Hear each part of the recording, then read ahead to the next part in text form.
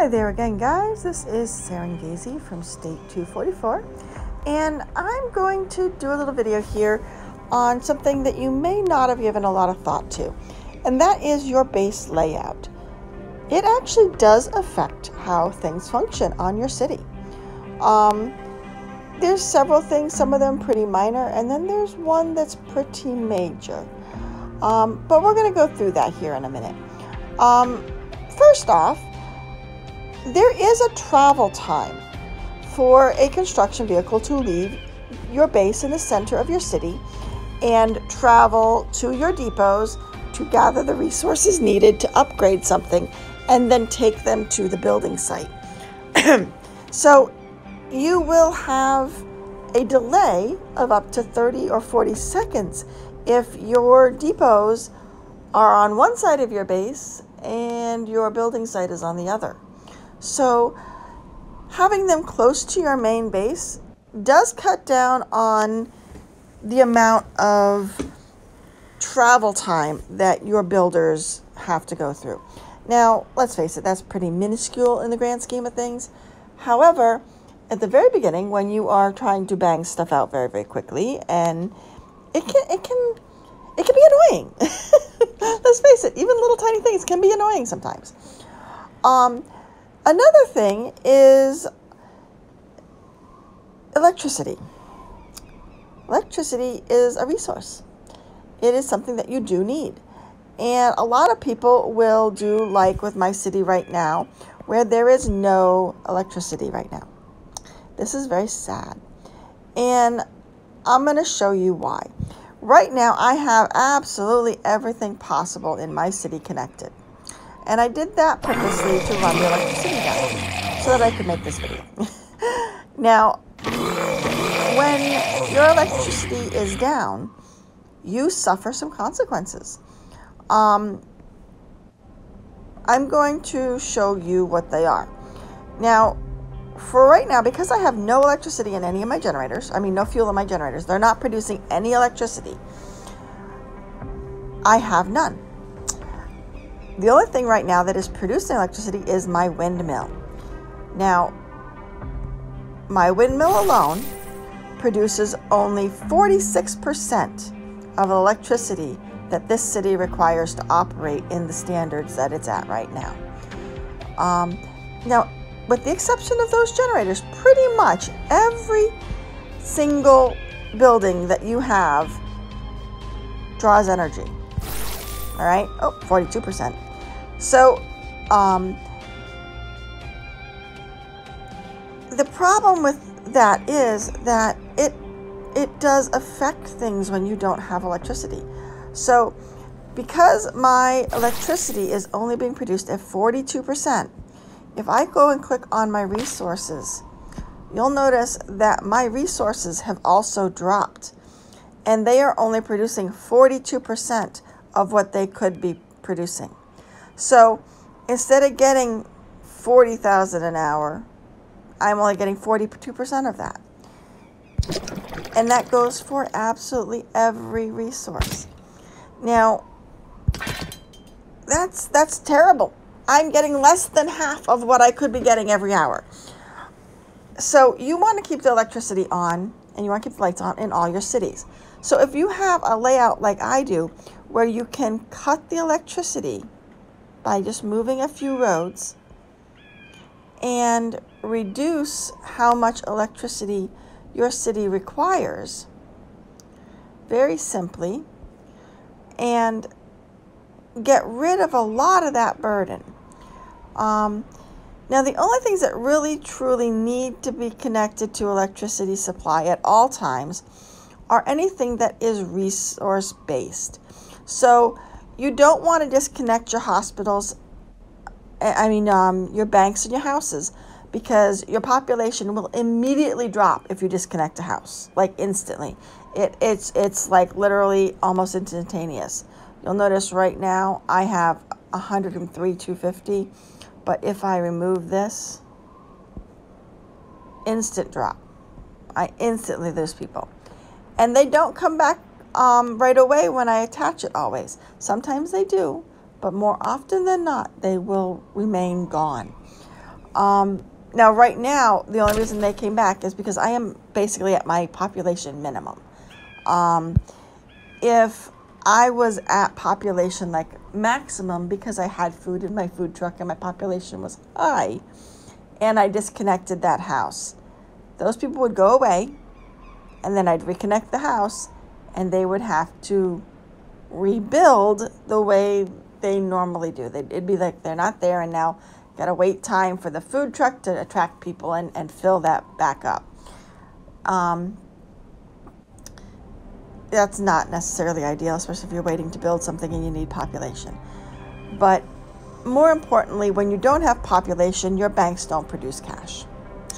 So that's a negative. Cash is kind of a necessity. But all of my fields, all my timber fields, all my food fields, all my iron fields, they are all producing right now at only 42%. But now I disconnected a bunch of stuff, and now I'm up to 79%. Now that's just because my electricity has gone up to 79%. I don't have as many buildings pulling electricity now. I disconnected everything that I could. So now, if I put a little bit of fuel into one of these generators and give myself some juice so that I can have some electricity, I'm going to show you what happens when you do it, because it's important that you have electricity. Job done. Soon as I have electricity, see, instantly I have 100% electrical supply. Job's done. And now all of my things have gone up to 100%. I'm back to 100% production on everything. Simply because I put the lights back on. People don't like to work in the dark. So, keep the lights on. Think about your layout. It doesn't have to be exactly the same as mine. It really doesn't matter. Set it up however you want. But keep in mind that most things do not need to be connected. Your depots always have to be connected. Your resource fields always have to be connected. Your houses and your banks always need to be connected. The rest of it, not so much. I have one hospital over here by itself, because if just one hospital is connected, even if all the others are not, I do not lose my hospital capacity.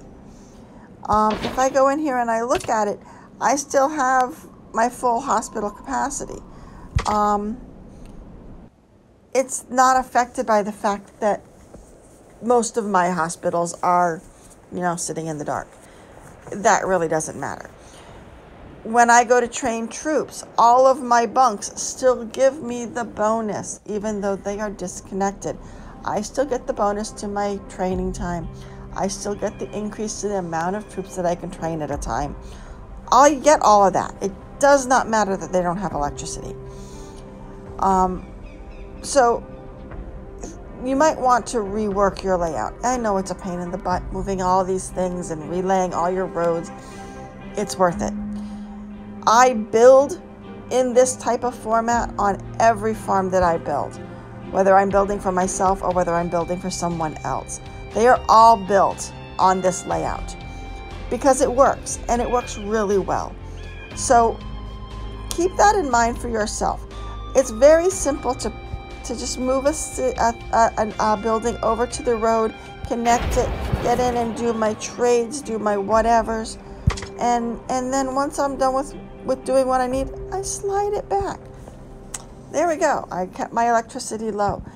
And for the sake of only having put a few gallons of fuel into the generators, I didn't put very much in. And now I'm going to be good for hours. It doesn't take very much. Just put a little smidge. Do it once or twice a day. I usually do it in the morning when I send my gatherers out, and then I'll do it again in the evening. Around the times that I collect my resources and stuff from my production centers on my farms. I collect those twice a day. I put 5K fuel in each generator twice a day, and I hit rapid. Very rarely do I run out of fuel. I mean, my electricity pretty much stays good. And that's how it works. it really is important to keep your electricity up. So do it. Watch this a few times if you need to. Feel free to copy my layout. I don't care. It's not going to affect me in any way if you copy it. But also keep in mind that it doesn't have to be exactly like this to work for you. Set it up in whatever works for you. But just maybe try to disconnect anything that you don't really need, and keep it disconnected. Another note is, even when my ration truck here is disconnected, it will still feed my people if there's food in it. So I can move this little road, it's connected, I send a little bit of food and water over there, and I disconnect it again.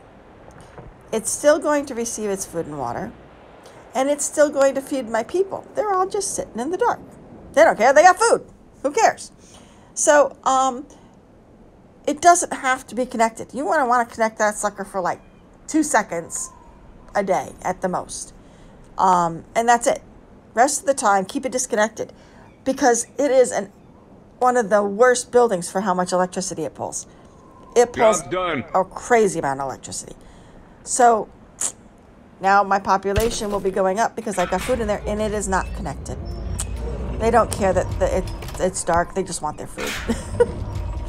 So that is the lowdown on electricity and why it actually is very, very important to your city to have it.